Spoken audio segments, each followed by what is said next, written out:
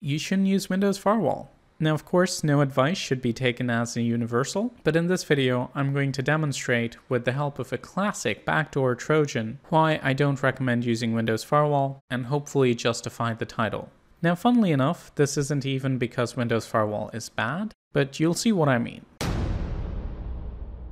Over here, we have our threat in VirusTotal. As you can see, it's very well recognized at this point. It is your usual miscreant, what you see in the Wild West, typical PEXE file. If we go into details, we will see that the first submission was around April 2020, and it's got quite a few interesting relations, but we'll get more into this later. Now we're going to simulate running this on a virtual machine and analyze its behavior, see what it does, and trust me, that'll take us straight to the point.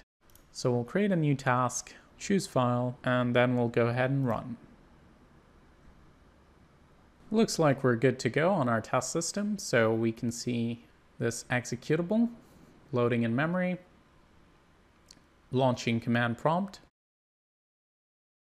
loading more threads, and if we continue looking at what it's doing, you will see some interesting behavior. So, what do we have here? Command prompt. If we click on more info, cmd.exe, that's just command prompt, C, advanced firewall, add rule, CSRSS, direction in action, allow program, enable yes.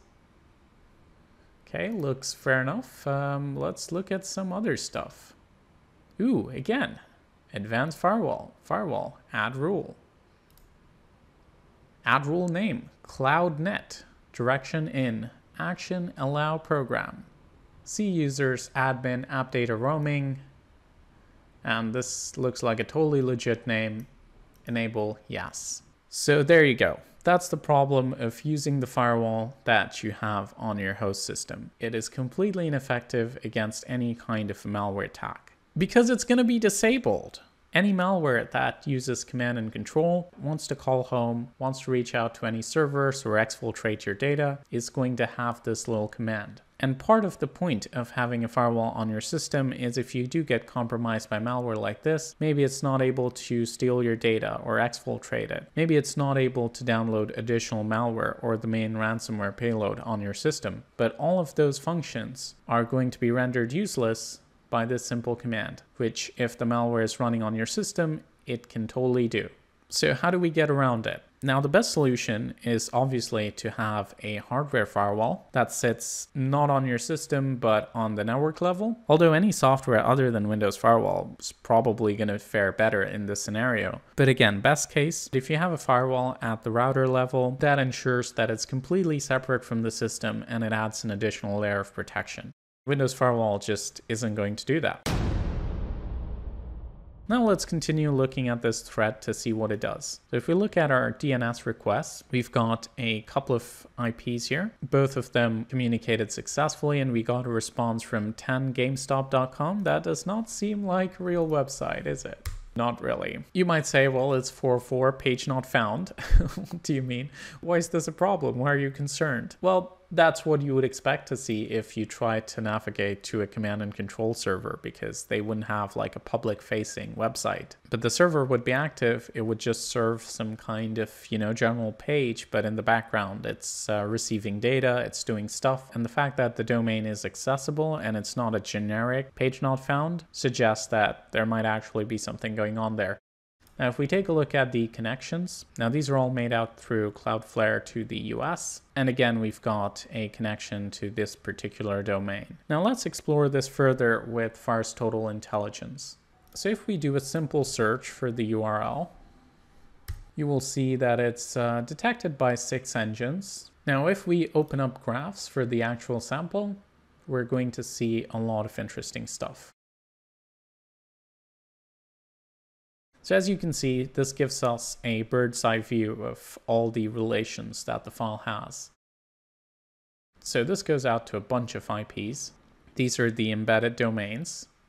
Definitely interesting. Now this just download windowsupdate.com, same here. And over here we have the same DNS. So we're going to go ahead and explore this further.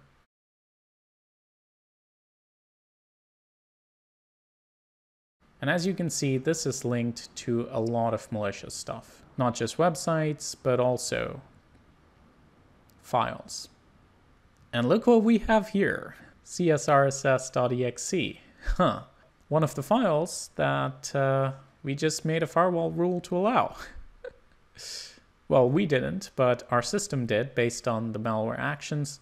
Now, if we go back to our actual test system, you will see that there's a lot of stuff going on in here. So there've been scheduled tasks for logon. And if we scroll down, this is the best part. We've got windefender.exe. So this malware is actually masquerading as Windows Defender. And again, I'm pretty sure it disables Windows Defender as well. And then it runs windefender.exe, which is the final drop malware executed as a Windows service. Now keep in mind, none of this was the original file that we executed. All this malware was downloaded onto the system post-execution. This is typically where your firewall would kick in and stop something like this from being able to contact its home servers and download its friends, start a party on your system. But unfortunately, if you're just relying on Windows Firewall on your system, it's likely going to be powerless to stop this because it'll be disabled.